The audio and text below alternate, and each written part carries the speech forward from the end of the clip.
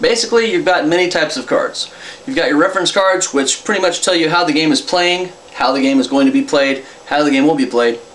You've got your generals and soldiers cards, which have both a strength and a health to show, hey, I'm going to kill you with a sword. No, you're not. I've got a shield. Then you've got your strategy cards, tactics cards, kingdom cards, which basically say, hey, this is how I do things. This is what's going on. This is how I'm going to win. And then you've got your resources. Resources are very important.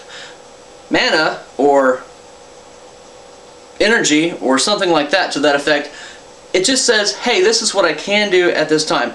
I want to do all these other things, but I can only do this because I only have this much stuff to do it with the cash of the game.